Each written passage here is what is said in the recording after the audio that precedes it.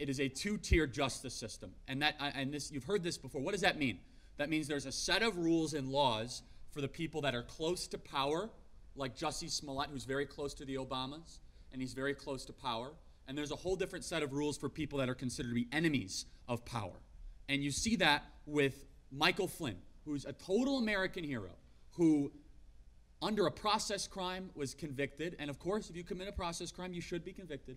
But for $5 million, he's had to defend himself with legal fees on a process crime. Mind you, the FBI came into the White House. He was serving on the National Security Council. They entrapped him within the halls of the White House. He asked, do I need a lawyer here?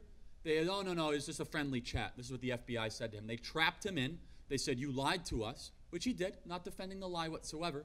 But he now had to defend himself for $5 million and still might face prison time, where Jussie Smollett was 16 felony indictments, indicted by a grand jury.